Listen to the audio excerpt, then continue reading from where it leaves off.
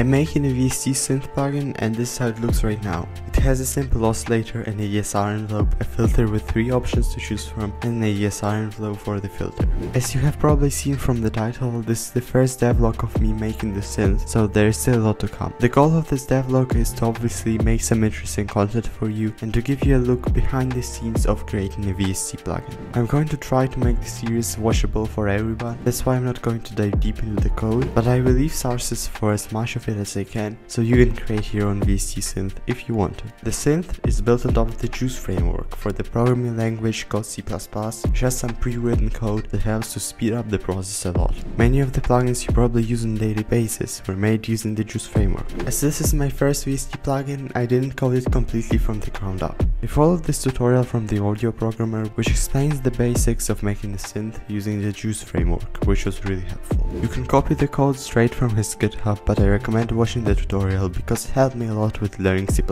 and using the Juice framework. After that, I changed the user interface a bit and fixed a few things in the code. I also added this background and custom knobs and faders. You can find tutorials and tips on how to do that on the Audio Programmer YouTube channel, as well as on the Juice forum and the Audio Programmer Discord server. I got these custom slider assets from Knobman and made the background myself, but I'm going to get into the UI in one of the future devlogs. Let's go through all of the parts of the plugin. I'm planning to change a lot of them and add new ones, so this is far from the final version. The first part of the plugin is the oscillator. You can choose between 3 wave types: sine, wave, and square. There are 2 knobs to adjust the FM as well, the FM frequency knob and the FM modulation knob. I'm probably going to add more oscillators in the future. If there are any features you want to see as well, feel free to leave a comment down below. After the oscillator, the audio goes through an ADSR envelope to a filter.